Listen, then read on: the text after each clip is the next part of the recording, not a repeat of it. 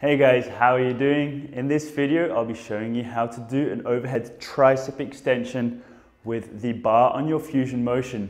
So for the tricep extension with the bar, we obviously need the bar, which consists of the two attachments that you have to screw together. I have a clip on each end of this attached to the red line. Now, if you want to make this tougher, of course, you can choose to use the black line or combine both lines together. If we look underneath, I have them running to one of the inside attachments. If you want to make it easier, you move it to the outside attachments. If you want to make it even tougher, you can move them across. Just remember, you want them all to be symmetrical. So instead of having one up further towards the end and one to the inside, that will create different resistances as you're doing the exercise. So just make sure these are nice and symmetrical. So let's get started with the exercise. I'm going to show you from a front view first, but hang in there because you'll see a lot of details when I show you from the side.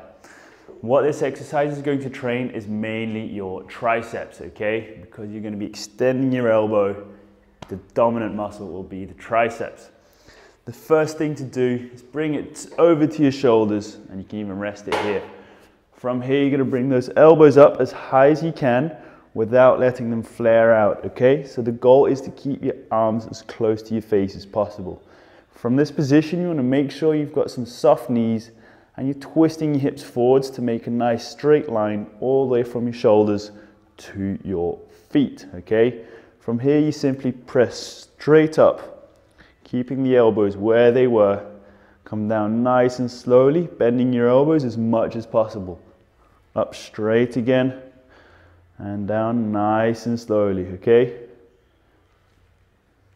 Like so. So like I said, you'll see a lot more from the side view. So here it is, same thing. Bring the bar over to my shoulders, lift my elbows up. I'm not letting my elbows come out. And my elbows, I'm going to try and keep them exactly where they started and keep them there, okay? So I'm going to press straight up, keeping my wrists as straight as I can, and allow my hands to come down without my elbows moving too much. Up fast, fully extend, down nice and slowly.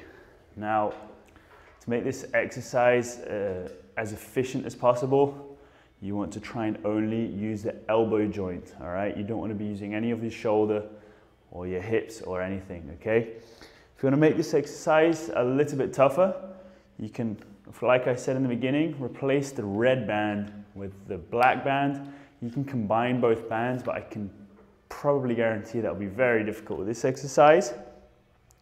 Or you can pause halfway, like so. If you want to go up, down slowly, pause in a difficult position, finish the repetition. Up, pause, and down slowly. Don't hesitate to ask any questions you have in the comments below, and we'll get back to you as soon as possible. Good luck.